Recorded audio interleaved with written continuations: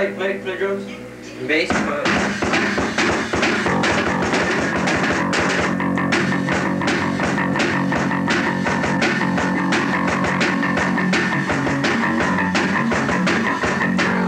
Introduce this right here. This right here is our preamp system. This is what helps us sound a little bit better than. I want to thank Carlos Cortez, wherever the hell he is out there. Thanks a lot for this, because without this, our music wouldn't sound this way. This right here is a mixer we got. This is one of the mixers we have. Shut up. It's one of the two mixers we're going to be using today. We're not going to be able to use the other one yet, because this is just for y'all. Okay. These are my glasses I bought at JCPenney's.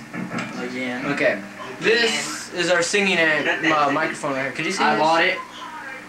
Can you see this?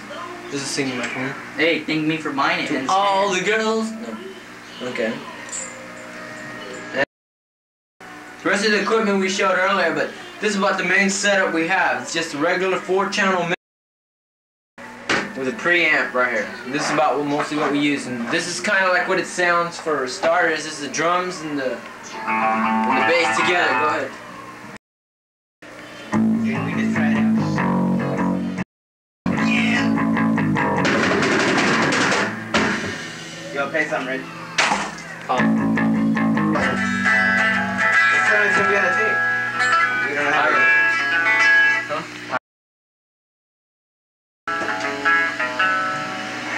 Or do you want to call it Vision? Which one's better?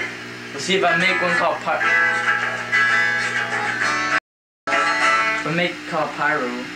Yeah, I didn't even write a song PyroVision. Are you filming? Right one. Hey, don't jam. It's just called Jam. What? Hey! What? I hate that shit! That feedback. Ready? This song. God damn. Okay, ready? This song. There you go. This song's called Jam.